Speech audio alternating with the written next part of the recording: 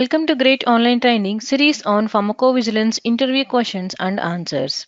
My name is Ramya and I am working as Pharmacovigilance Trainer for Great Online Training. If you want to get live training by me, register at greatonlinetraining.com for more details. In our earlier videos, we have already learned about minimum validity criteria and also few case scenarios which interviewers might ask to check your understanding in the validity assessment. And in this video, we are going to discuss about one of such case scenario where initially a suspected adverse reaction was submitted by the consumer but contacted healthcare professional disagreed with the consumer's suspicion and the details of the healthcare professionals was provided by the consumer. So in this situation, how do you handle this scenario?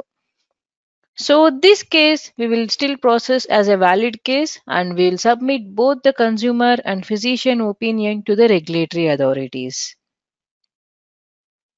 So there will be many other scenarios like this as well, like where initially the consumer has reported a event, like for example headache. The consumer has reported headache with some X medication, but once we contact the physician, he might tell like I'm not aware of that.